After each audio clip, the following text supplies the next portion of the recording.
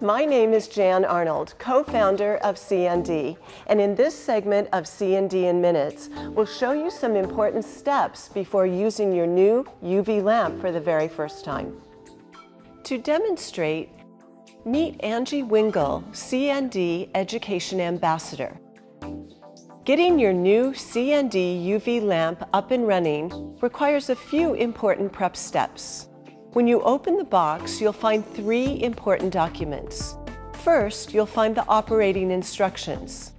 These instructions have everything you need to know about using and maintaining your new lamp. The warranty card is also very important. It allows us to contact you with product updates and covers the lamp for any defects for up to 1 year. Make sure to register your new lamp warranty with CND by mailing in this postcard or going online to cnd.com/UV-lamp-warranty. Last, you will find instructions for removing the protective blue film inside the lamp before using it for the very first time. Take your lamp out of the box, making sure to save the box for travel or storage. Remove the bubble wrap and cotton bags from around the lamp. You may want to store your lamp in these to keep it clean and safe when not in use.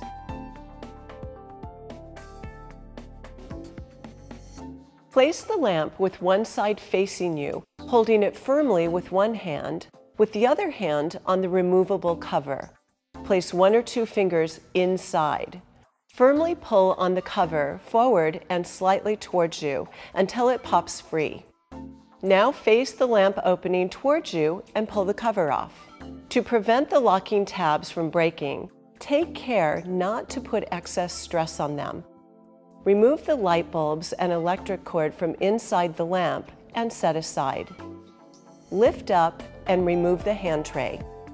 Lift up and remove the pedicure tray. Remove all protective blue film from inside the top cover, hand, and pedicure trays, as well as all other inner areas.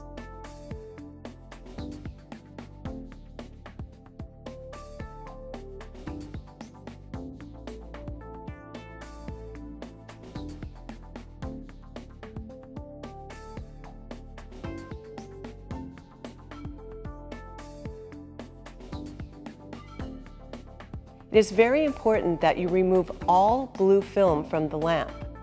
If any film is left, it will prohibit proper curing. Replace the pedicure and hand trays, making sure they lock down into place.